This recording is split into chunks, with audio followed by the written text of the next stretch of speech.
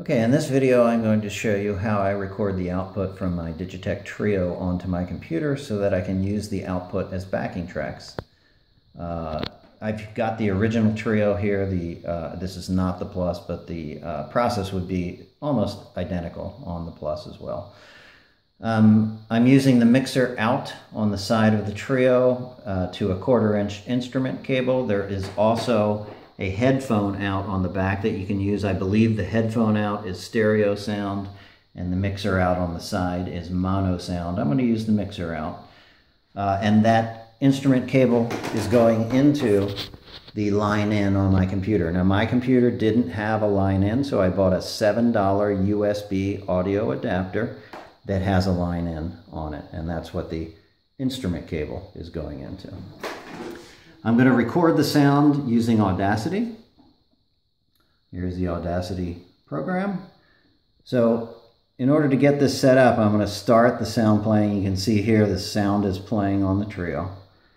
And I'll come into Audacity here and I'll click on the monitor just to make sure that I'm picking up that output from the Trio. If you're not picking up the output from your Trio, just adjust these settings over here. I'm using Windows Direct Sound, and in this list I'm using primary sound capture, but just mess around with these until you find one that works for your computer where you pick up the output from the Trio, and you can see I'm getting it here. The other thing I want to mention is you want to make sure that you set the output level appropriately. You don't want the sound from your Trio clipping. Mine is not. You can see mine's not maxing out over here. If yours is, or if the output level's not high enough, use these two volume knobs on your Trio for the bass and drums to adjust the volume of the output. I think if you're using the headphone jack on the back, there's a separate volume knob for the headphone output that you would use to adjust the output levels back there. Okay, so let's go ahead and record.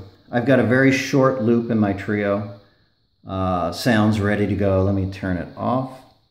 So the process is I'm going to go into Audacity. I'm going to click on the record button. I'm going to go to my Trio, press this to start the sound playing.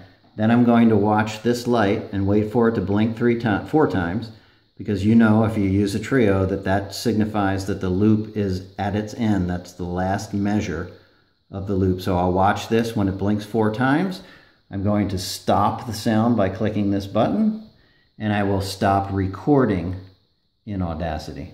Okay, so here we go. Clicking record in Audacity right now. Starting the sound playing on the Trio, watching for that light to blink 4 times. 1, 2, 3, 4. Stopping the sound and stopping the recording. Okay, so I'm going to put the Trio aside. I'm done with that.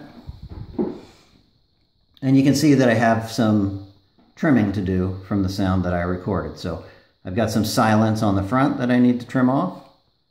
I'm going to zoom in right here, clicking this button, and we'll adjust that selection. And then I'll hit the delete key to clear that silence. And the other thing I want to do is I want to listen to the sound, and I want to trim. Here, let me zoom so I can see the entire track here. There's some silence on the end here, and there's also some additional sound because I let the sound loop around a little bit. So I'm just going to count, and when I get to the 1 of when the track is done, I'll stop the sound. Here we go. 3, 4, 1, 2, 3, 4, 1, 2, 3, 4, 1, 2, 3, 4. Pause. Okay. This here, I hit the pause button to get this line here. This here, this beat right here is the first beat of the next pass of the loop, and I don't want that. I just want the 1 pass of the loop.